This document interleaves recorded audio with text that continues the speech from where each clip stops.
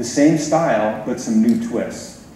And in terms of exterior styling and colors, the car will be offered in 4 exterior colors, including this cool red and black combination. I call it Testarossa. Blue with a white roof, which you've probably already seen, a solid titanium color, and a all-white color. So we have 4 color combinations. Now, what's cool about the car on the outside is it's distinguished not only from the Soul, but from other EVs in the marketplace.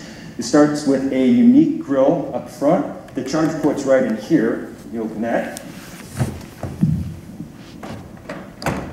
So it's easily accessible.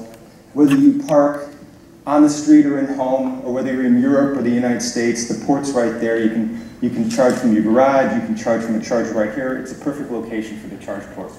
On the outside of the car, you have a unique front fascia. You have a slightly different headlight with a little blue tinge on the inside on the projector beams here and here. This car is a Soul EV Plus, so it's got a different fog light up here.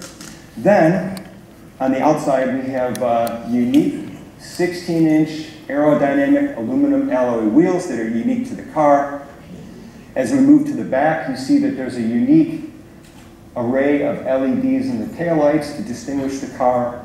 There's a unique rear fascia, and there's badging on the car to identify it as eco-electric.